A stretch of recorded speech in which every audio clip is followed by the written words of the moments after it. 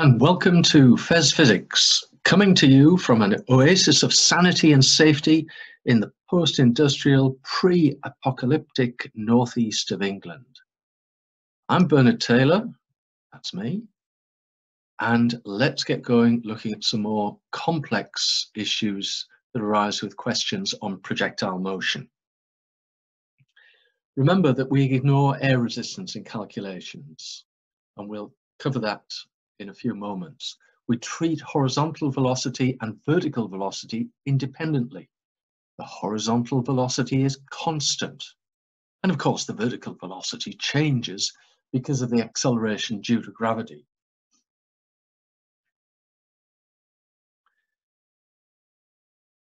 Prosecco bottles can be opened carefully by covering with a tea towel and working the cork loose, or they can be opened by firing the cork into the air. It seems a real waste to shake the bottle and then fire the cork. You'd lose too much good wine. So here, if the cork is fired from ground level with a speed of 15 meters per second at an angle of 30 degrees to the horizontal, determine the vertical component of the velocity. Okay, well, a diagram is always helpful. And here we can see the vertical component is 15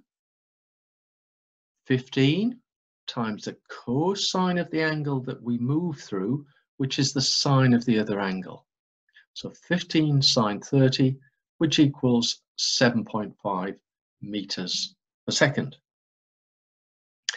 We're here now asked to determine the time taken for the cork to reach the maximum height and the total time of flight.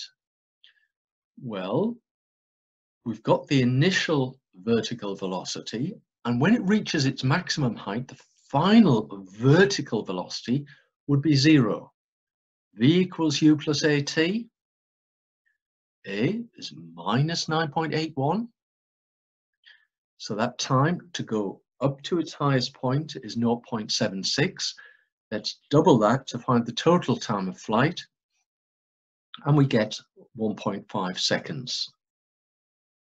What is the horizontal component of the velocity? Well, it's 15 times the cosine of the angle that we move through to go horizontally. And so that's 15 times cos 30, which is about 13 meters per second. What's the range? The horizontal distance traveled. Well, let's remember horizontally, there's no acceleration or deceleration, just a constant velocity, as we said before, ignoring air resistance.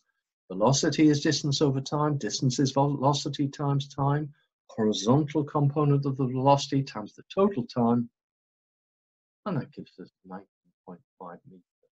Let's call it 20 meters.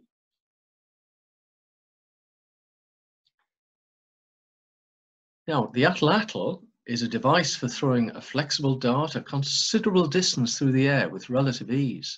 Devices like these were one of the weapons used by the Aztecs against the Spanish conquistador. They can be found in other cultures, e.g. the woomera used by Aboriginal peoples of Australia. And this YouTube video, Weapon Masters, Atlatl versus Steel Armor, it's great fun, and you do get to meet Atlatl Bob, one of the legends in the atlatl throwing community.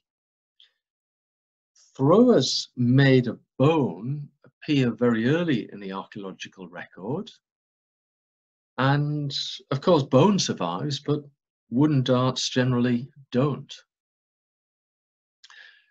Dog ball launchers, or dog throwers, as I sometimes call them, use a similar kind of effect. And French arrows are interesting. French arrows involve an arrow with a slot in it, a cut in it, and you throw the arrow with a bit of string. And lots of fun. You use a notch in the arrow and a length of string to propel the arrow.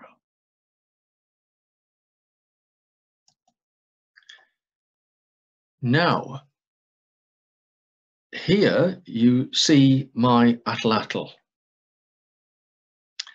The end of the dart here is hollowed out so that the end of the screw fits onto it, but different designs are possible. Interestingly, we might ask ourselves, why is the stone taped to the thrower? And here we see the stone, excuse me, taped to the thrower. Well, it acts as a counterbalance to the weight of the dart and makes it easier to hold. If we think about the principle of moments, my hand is a pivot or fulcrum, essentially. We have the weight of the stone acting vertically downwards, this distance from the pivot, and that counterbalances the weight, the smaller weight of the dart, which acts perhaps about here, this distance from the pivot. And if you do get to try making your own atlatls, of course, be safe and sensible and make sure that nobody at all is in the way. Nobody, including dogs, seagulls, or other animals. Here,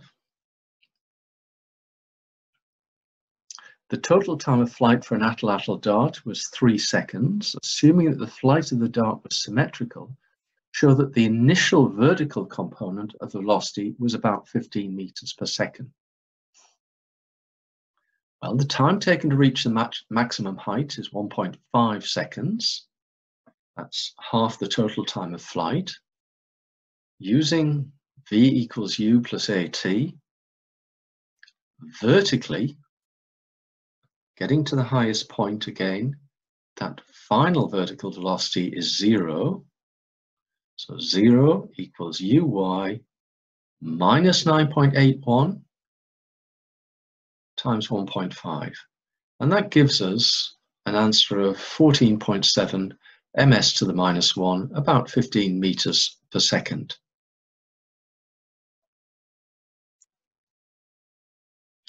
If the dart was fired at 40 degrees to the horizontal, determine the velocity at which it left the thrower. Again, it's always helpful to draw little sketch diagrams in lots of physics problems. We know that the vertical component is 14.7, but what is U? Well, U times sine 40, that's the vertical component, is 14.7. So then a little bit of mathematical jiggery-pokery gives us U as 22.9, 23 meters per second. We're asked to calculate the theoretical range. Of course, horizontal motion, the velocity is constant, and distance equals velocity times time. So we have the horizontal component of velocity times the total time, and again, a quick calculation gives us 53 meters.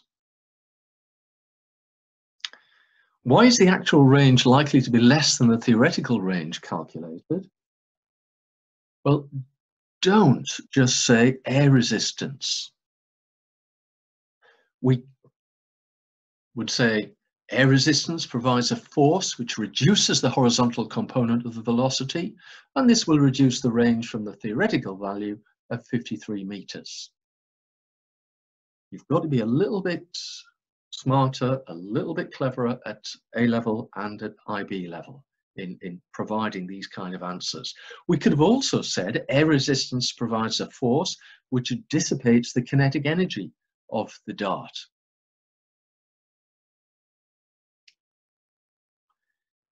And just before we move on, remember with an atlatl, you can throw the dart or spear much further than you can by hand. With the throwing stick, you're applying a force over a greater distance or for a greater time, which gives more kinetic energy to the dart, which reaches a greater velocity and will therefore travel further.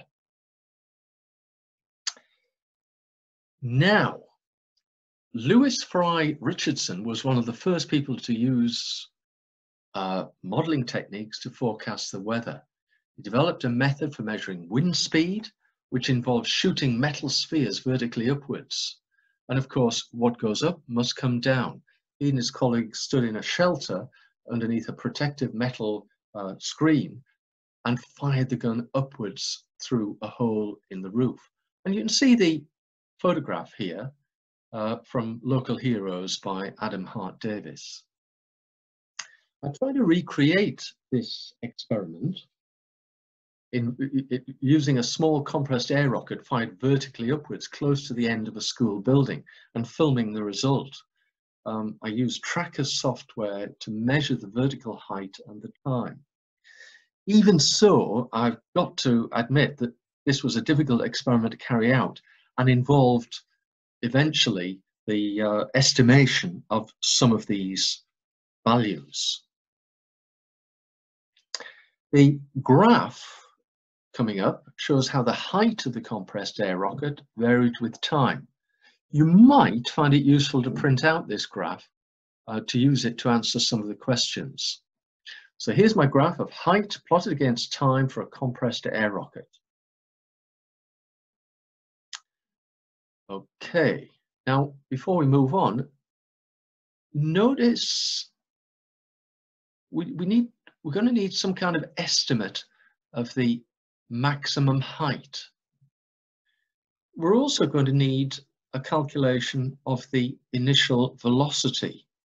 And of course, that would involve the gradient of this part, this first part of the graph. So let's look at these questions. Use the graph to estimate the maximum height reached. And from the graph, it's about 22.4 meters. To determine for part two, the initial velocity of the rocket, yeah, it's the gradient, which is about 40 meters per second. And here, we're asked to calculate the maximum theoretical height reached using this initial velocity and assuming a constant deceleration of 9.81 ms to the -2. So my hint is, again, going up and reaching its maximum height, what's the final velocity? Well, v squared equals u squared plus 2as. Final vertical velocity is 0. We know the initial vertical velocity, and a calculation gives us a massive 81.6 meters, which is quite surprising. Why didn't the rocket reach this maximum height? Again, don't just say air resistance, be a bit smarter. Air resistance provides a force causing deceleration and reducing the vertical velocity. The next part, the rocket landed 15 meters from the launch point. Use information from the graph to estimate the velocity of the wind. Well, from the graph, the time of flight is about 2.2 seconds. The range, the horizontal distance, is about 15 meters. Go back to the graph if you need to. The horizontal speed is 15 meters over 2.2 seconds, which is 6.8 ms to the -1. But of course, we are assuming that the rocket moves horizontally at the same speed as the wind. This is an assumption. Cricket, a great game. Well, for some people. While playing cricket, the ball is struck and moves at a velocity of 10 meters per second at an angle of 40 degrees to the horizontal. The ball is in the air for a total of 1.4 seconds. What's the vertical component of the velocity? Remember, it's 10 times the cosine of the angle that we move through, which is the sine of the other angle. So resolving vertically, 10 times sine 40, 6.43 ms to the minus 1. We could round that to 6.4. What is the height above the ground, the height h at which the ball is struck? Let's consider vertical motion. Vertically, h equals the initial vertical velocity times the total time of flight plus a half times minus 9.81, of course, times the total time squared.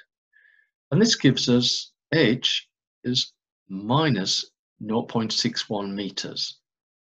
In other words, from the starting point, the resultant displacement is 6.61 meters that way. So h is 0.61 meters. What's the range of the cricket ball? Horizontal velocity is constant. Range, which is the distance, is velocity times time. So we get the horizontal component of the velocity times the total time, and that gives us 10.73 meters. So let's round that to 10.7 meters. Not too many significant figures. Now, let's think about this. The initial vertical velocity is 6.43 meters, and the velocity at A, by reasons of symmetry, would also be 6.43 meters per second. We've got the height above the ground where the ball is struck. And what I'm asking is, yeah, we know that the ball will drop a little bit further. Now, bear with me here. What I'm going to do is not immediately obvious, but could come up in a more complex question. I'm asking, what is the velocity at B after the ball has fallen a further 0.61 meters? Now, hold on, there's something wrong here. The ball won't strike the ground here. Of course, it will strike it somewhere here. But bear with me, what's the vertical velocity at this level, at the level of the ground? Again, v squared equals u squared plus 2as, putting in the numbers, and I get that v is 7.3 ms to the minus 1. Okay. What time does the ball take in moving from level A to level B? V equals u plus at. V, the final velocity, vertically, 7.3. We've just worked that out. The initial vertical velocity, 6.43. It's going down, so A, the acceleration, is plus 9.81. And that gives us a time of 0.089 seconds. Okay. Now, the horizontal velocity is constant, and that's 7.66 meters per second. So at the point of impact at B, remember our B is really somewhere here where my laser pointer is. So we've got a horizontal velocity that way, we've got a vertical velocity that way, and we could quite easily work out what the resultant velocity was, r, and at what angle to the vertical or indeed to the horizontal it would be. And to my mind, this would form a more complex question with more points at stake. Now, we're almost finished, and I'm going to suggest to you that you might like to read through this extra bit of reading about the atlatl. The atlatl dart is actually flexible, so have a look at this, read it through, and this was FES Physics. Keep working, and please, whatever you're doing, remember to go back to past exam questions. Past exam questions are the key to your success in physics exams. So thank you for watching, and goodbye for now.